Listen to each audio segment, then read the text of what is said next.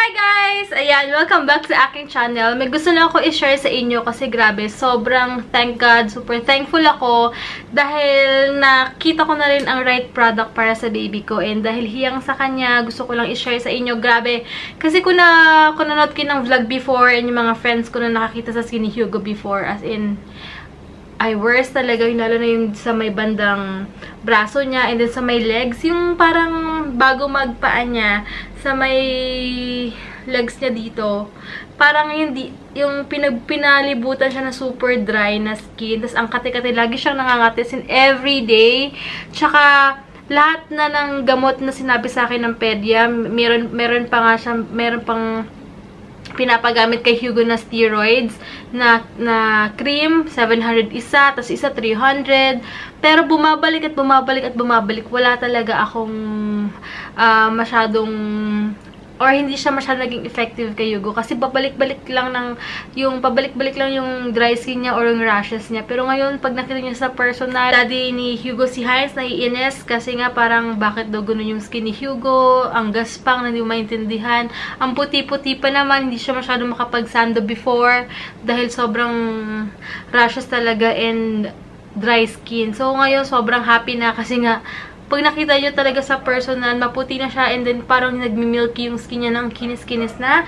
So, ayan, i-share ko sa inyo ang na-discover kong product, itong Aquation. Ayan, itong Aquation. Meron tong Aquation lotion, meron siyang cream, and then meron siyang soap. Pero ito, the best to para sa akin.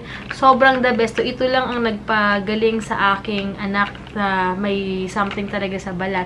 Marami na nagpabili sa akin ito kasi super lapit lang namin sa mga bilihan ito. Yung mga tiga-probinsya na malayo sa HMR or wala silang HMR doon and then di naman to available sa market, doon lang talaga. Nagpabili sila sa akin na nagbayad sila and then yung shipping. Hindi na ako tumubo kasi nakisabay lang naman din sila. So, shipping lang and then kung magkano yung product, yun lang yung sinabi ko sa kanila. Ngayon, si Hugo, yung anak ko nga, ginagamit tong soap na to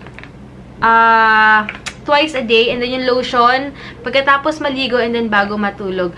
Kasi alam nyo ba guys, kung buti na lang hindi ako dalawang isip na hindi ipatry kasi meron siyang product. Ayoko, hindi ko alam kung pwede kong, kasi nakakahiya naman, 'di ba? I mean, kahit na ayoko naman din syempre dito kasi syempre, sa Philippines kasi may respect naman tayo sa mga ibang brands or hindi tayo masyadong open na halimbawa pag may commercial something sa TV, ito yung product na to and then no brand lang nakalagay. So sabihin ko na lang yung mga clue, pero for sure alam niyo na yon. Kasi pinag-compare to sa isang product na super mahal sa atin. Kasi lumalabas na ng 700, 800 pesos, isang ganito lang. Same lang naman sila ng formula, etc. Pero syempre iba yung effect kasi yung brand na sinasabi ko sa inyo, hindi yun hiyang sa anak ko. Meron kaming biniling maliit na ganon kasi nasa 200 plus nga, ganon lang kaliit. Para siyang, ang texture niya is transparent, ganyan.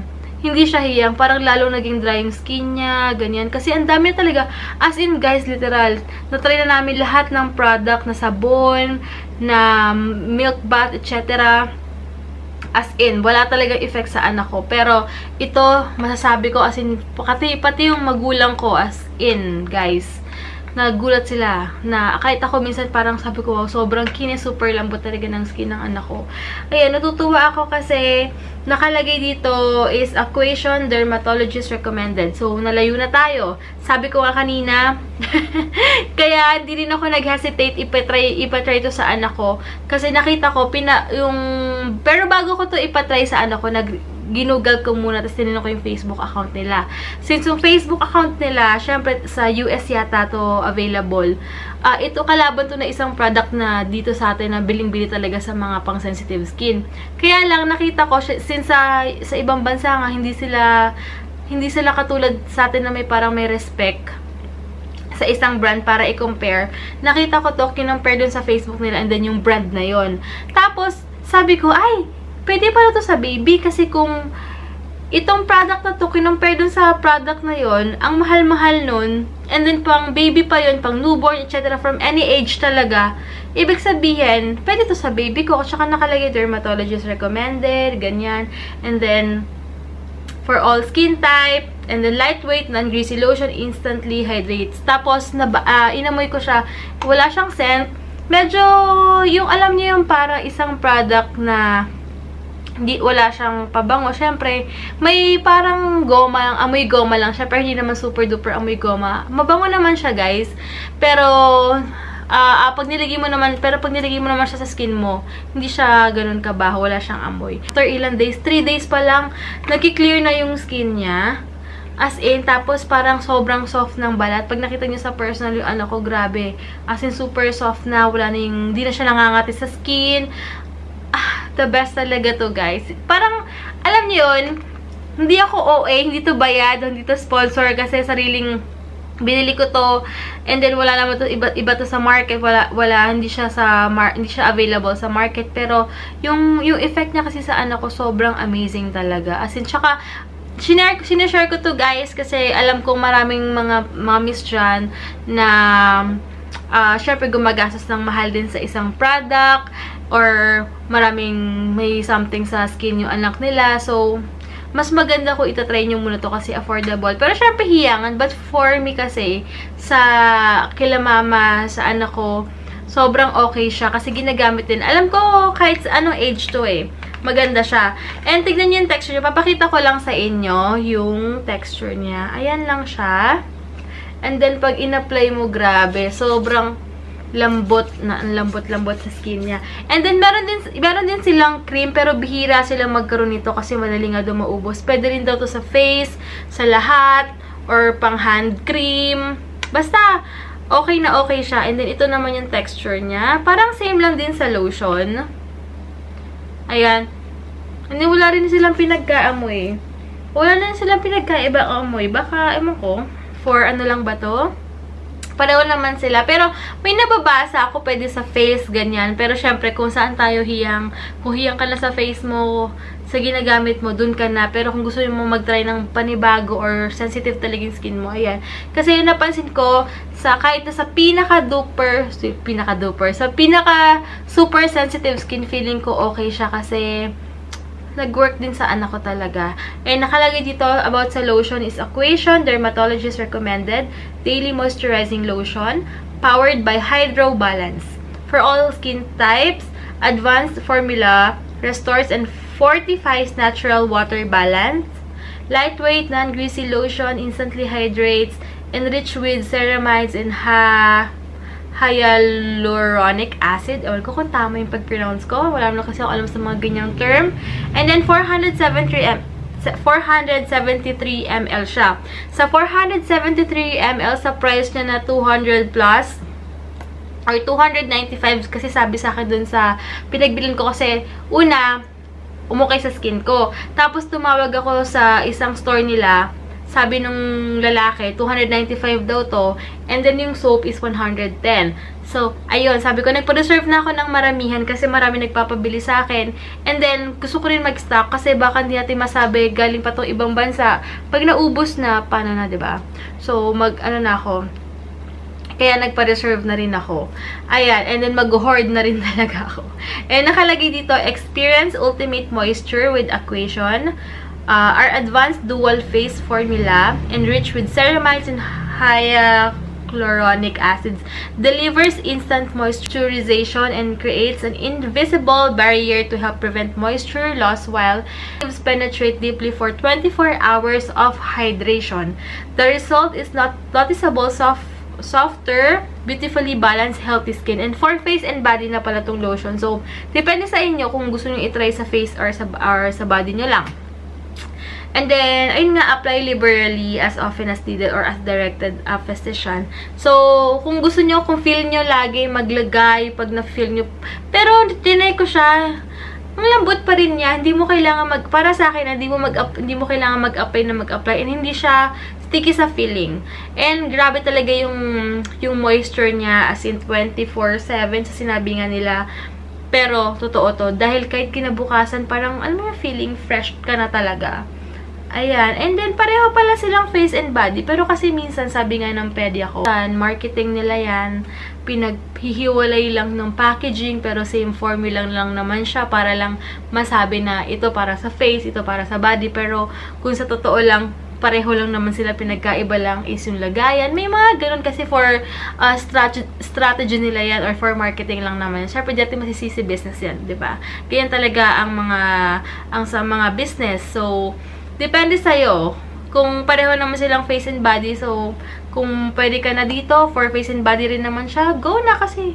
Pareho lang. Kasi pag nakita nyo rin siya, guys, ang pinagkaiba lang moisturizing cream, pero pag pinump nyo siya sa skin nyo, parang pareho lang naman siyang lumalabas. Ayan, o.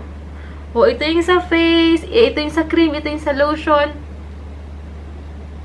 Sa scent, almost the same lang. So, ganyan. Kaya sabi ko nga kaya ngayon ko lang na-realize na parang pareho lang naman sila, guys. So, tama yung mga yung pedya ko na minsan way talaga na yan para syempre mas kumita ng doble. Pero, nasa sa inyo, guys, kung gusto nyo pa bumili ng magkaiba. Pero, yun nakalagay sa lotion, face and body, okay na.